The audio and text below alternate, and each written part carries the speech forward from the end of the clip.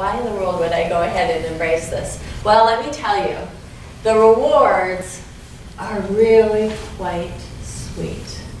And I'll tell you what I mean by that. I'm not talking about the money. I'm not talking about extra bonuses or extra salary. I'm not even talking about the plaques, the trips, different things that have come about that I have never expected as a superintendent.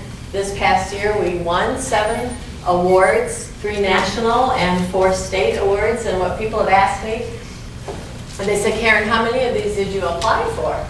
Well, none of them. They just came. And sure, it was great. It was fun. It's kind of the icing on the cake. But we're all educators, and I think you know this, that in our heart, we want to see kids succeed. That's the reward that we get every day, and we wouldn't be doing this if that wasn't important to us. And so I have seen, and I'll show you some of the things that we've done, but I've seen through this process the ability to really move our school district on that path to excellence. I've seen our student achievement rates rise. I've seen incredible, magnificent work done at our schools.